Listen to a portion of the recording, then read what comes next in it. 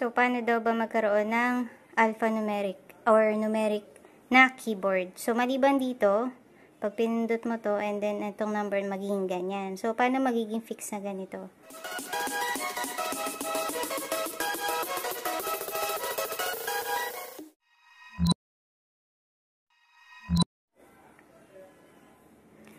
So, kadalasan, after ng isang captcha, nagiging QWERTY ulit siya or bumabalik sa old na ganito. So, kailangan pa rin i-click to. Pero, ganyan na itsura. Pero, sa video na to, ituturo ko kung paano maging fix na ganito. So, first, punta ka muna sa Play Store. Ay, mali. Punta ka sa Play Store and then, hanapin mo yung old keyboard. So, yan po. Old keyboard ang hanapin nyo. Then, install nyo lang yan.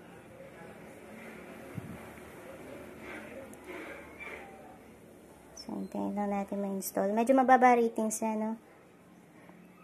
Pero, gumagana naman siya sa atin. So, set lang natin. Tapos, permit keyboard. So, in phone settings, enable. Check. Using of old keyboard IME. Okay lang natin. So, ayan. Ito yung sinasabi niya. So, attention. Kailangan binabasa niyo yung mga pop-up na ganito. Huwag kayong okay na okay. So, nakalagay dito, this input method may be able to collect all the text that you type, including personal data like passwords and credit card numbers. So, it comes from the app, Old Keyboard. Use this input method. So, ayan. So, kung gagamitin nyo siya, sa captcha lang. After nyo mag-captcha, i-off nyo na siya agad. Okay? Paano siya puntahan sa settings naman? Kasi yung iba hindi agad nagpa-pop up eh. So, punta ka lang sa settings. Tapos, hanapin mo lang yung advanced settings. Tapos, language input.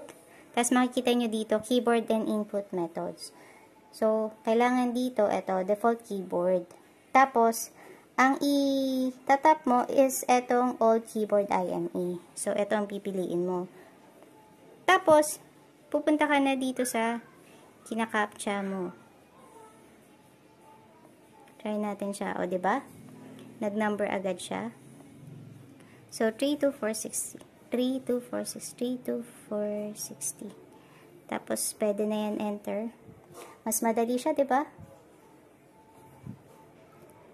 So, tignan natin kung mag-letter siya sa next captcha. 21117. 21117. O, diba? Mas madali siya. So, paano naman i-off? So, kung hindi mo na kailangan, pupunta ka lang ulit sa settings. Kunyari, hindi ka na magka-captcha, papalitan mo siya sa advanced settings pa rin. Kung saan mo siya in-on, doon mo rin siya ito-turn off. So, punta ka lang sa language input, and then keyboard and input methods. So, hanapin mo na dito yung default keyboard. Then, babalikan na sa dati mong keyboard na ginagamit. Kung Gboard man yan, pwede. Or kaya yung may mga apps din kasi na nada-download na keyboard. So, ganun lang guys. Pagbalik nyo ulit dito, sa kinakaptcha nyo, automatic, hindi na siya number.